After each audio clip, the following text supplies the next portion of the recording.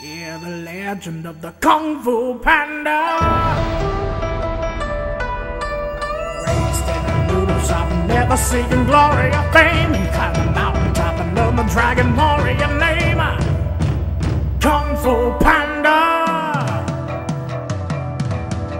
In the second movie, which in my opinion rocked, we saw character death and an evil peacock, Kung Fu Panda. Call to action cause he found out that his dad is alive. He'll train the Panda village, help them under warrior strive. Kung Fu Panda. Roshi's with your reviews. Oh man, this is bad, this is bad, this is bad. What do I tell them? What do I tell them? I can't decide. What should I tell them about Kung Fu Panda 3? Tell them it sucks! It's easily the worst movie out of the entire trilogy. I don't know. Hey, where's the other guy? Oh my, there's a Nigerian prince who needs my credit card information to survive? I must save him! No, I'm a professional. I must give my honest and most trustworthy opinion. Ni hao and konnichiwa, you Kung Fu lovers out there, and today we're going to be talking about Kung Fu Panda 3. But first, let me give you my opinions on the other Kung Fu Panda movies. Kung Fu Panda 1, I love. It's a very good story and easily one of DreamWorks' best movies ever. Kung Fu Panda 2, I loved even more. It had a darker tone than the first movie, and we had a lot of character depth and plus a badass villain. But the third one, however, well, let me just tell you what it's all about first. So the movie starts out sometime after the second movie. Po and the Furious Five are still training to become the very best Kung Fu masters they can be.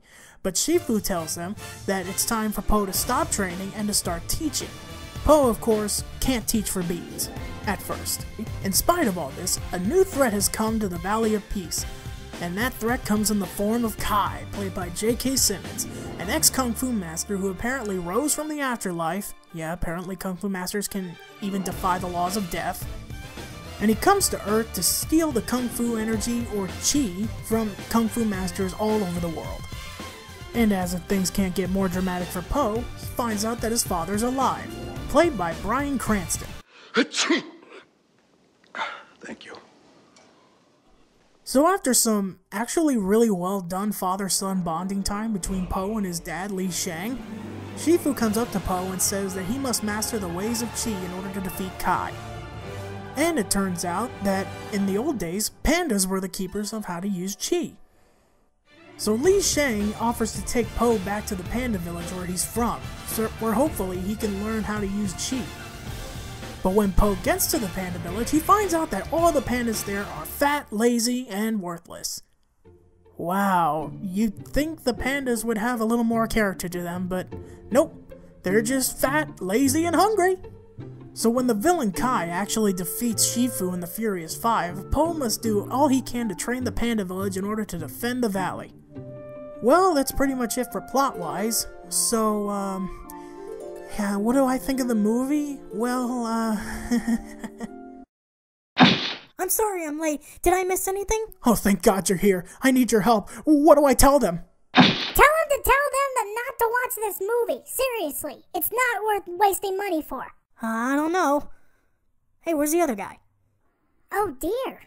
I guess I shouldn't let this Viagra salesman go broke. I'll just order a sample. Okay guys, you want my honest opinion about this movie? It's not as good as the other two. And don't get me wrong, it's not bad, it's just not that good. There's definitely some good stuff in this, like the animation is once again amazing. I love the backgrounds and I love the way the characters bounce and move around.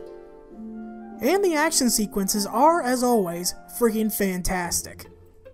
Plus, the dialogue between Po and his dad is actually really fun to listen to because they get so into it during the movie. Now comes the bad parts. The bad parts really lie on the villain. I'm sorry, but this villain is freaking boring! And you would think he wouldn't be because his plan is so friggin' diabolical.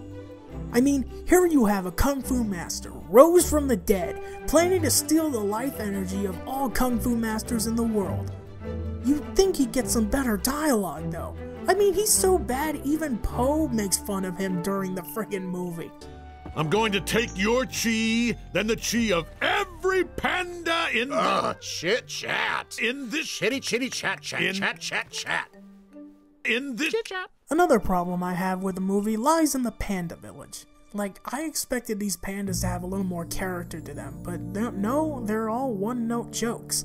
They're either fat, lazy, or stupid. And it sucks because this movie had a lot of time to make itself, and I mean a lot of time. But I guess, I don't know, they're just not that into it anymore. I think we need to take solace in the fact that this franchise is coming to an end, and we need to just let it rest. I mean, yeah, there's the 3 movies, there's the TV series, there's the shorts. Yeah, I think it's just time we let Kung Fu Panda go. Again, this isn't a bad movie. It's definitely worth at least one watch, but it's not really worth spending your money on, so I would just wait until this comes out on DVD. That being said, Roshi gives Kung Fu Panda 3 a 6.5 out of 10. Well, thank you all for watching my Kung Fu Panda 3 review. I hope you enjoyed it, and next week we'll...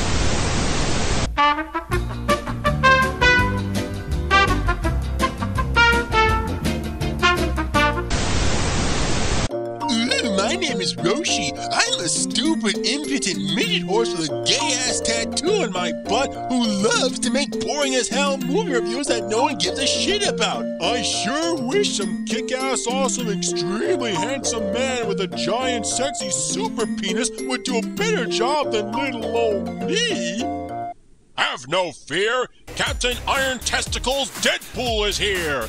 Oh, Deadpool, baby, you're the greatest. Shut up, baby, I know it. Why don't you come over here and suck face?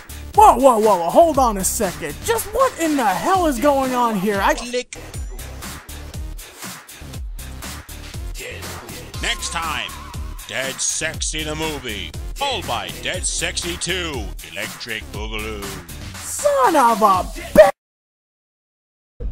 Who are you? Who is it you think you see?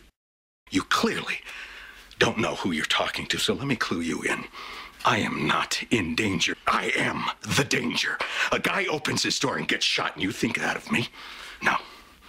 I am the one who knocks. I hope you find your son.